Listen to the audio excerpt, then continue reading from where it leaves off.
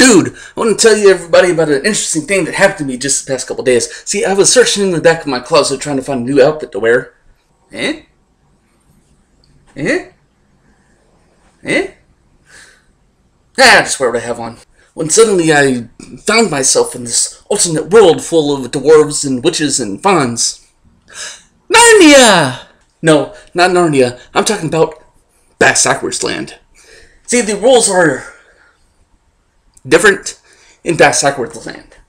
One of the things I had to learn about in this new land was the concept of bigotry. Because, as the name would suggest, well, things are a little bit, well, backwards.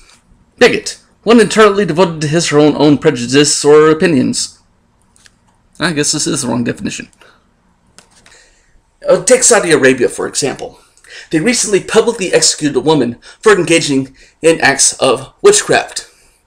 And then the reasonably minded person would point out that to publicly execute somebody for engaging in a minority religious belief is very clearly immoral. But apparently, that action isn't bigotry. No, you need to understand that condemning the government of Saudi Arabia for engaging in such a cruel and inhuman act, that is the bigotry. Who knew? We understand as another example that everybody has the freedom of public expression, but to post material on a public forum, material that is known to be plagiarized, directly copied from another source, filled with hate speech, bigotry, and discrimination of other people's religious worship, that isn't bigotry. To expose these statements, to offer an alternate opinion, to criticize and scrutinize these statements in an equally public forum, that is bigotry. And to assume, just for the lulz, that your own religious beliefs are to have preferential treatment over all others, and that you have the right to discriminate against all other religious beliefs, regardless of what they are, that is not bigotry. No, the act of committing oneself to the open expression of religious beliefs, regardless of what they may be, to advocate religious tolerance, respect, and education of the beliefs and worldviews and opinions of other people. That is the definition of bigotry. Who knew? I prefer Fantasyland.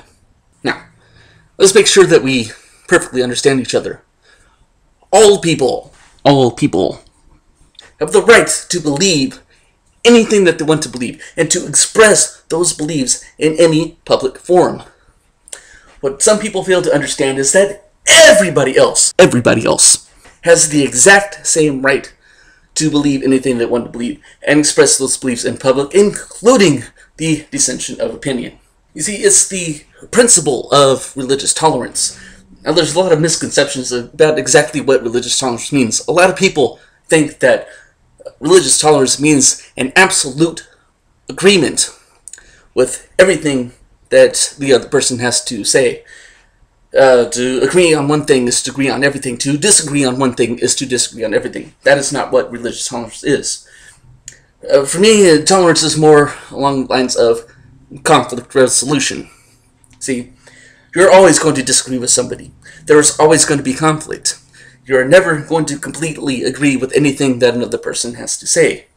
The trick is to bring yourself to the point that you can begin to respect and understand the other person's dissension of opinion. This takes education. This takes respect and value for the other person's position, even if you may vehemently disagree with it. The only way that we could begin to come together as a society the way that we want to is to begin to adopt that sort of practice, to begin to respect and value and tolerate the opinions, the beliefs, the worldviews, and traditions of other people around us. There's an awful lot to study.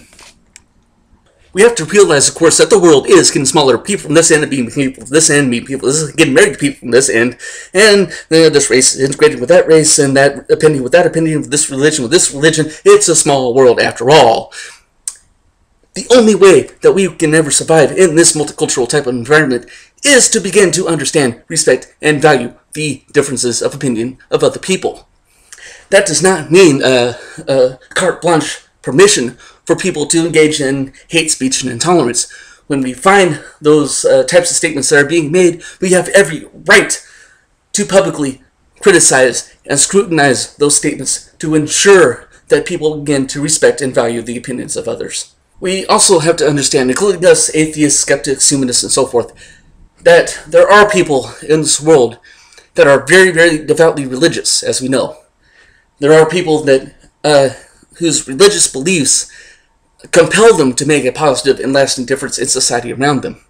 We should not hold all of these religious people under the same umbrella. They're just as fed up with the individuals that I was describing earlier, that abuse the religion in a way that adds credence to their hatred and discrimination of other people. But not every religious person is like that, and of course we realize that. Let's not hold everybody in the same category. Now, for those of you in this tiny little world of ours that really do feel that you have the right to use bigotry, intolerance, and hate speech towards others, I have a little bit of advice for you. This is some friendly advice. I want you to grow up. See, you need to get it through your thick-headed little skull that not everybody in this tiny little world of ours agrees to the same opinions, beliefs, traditions, and worldviews as you do. You need to begin to respect and understand and value the divergent opinions of other people. Deal with it. Now, to everybody else who has already figured that out, I wish you to have a Merry Christmas and Happy Holidays. Go ahead and spend time with your families. Thanks for watching, and good night.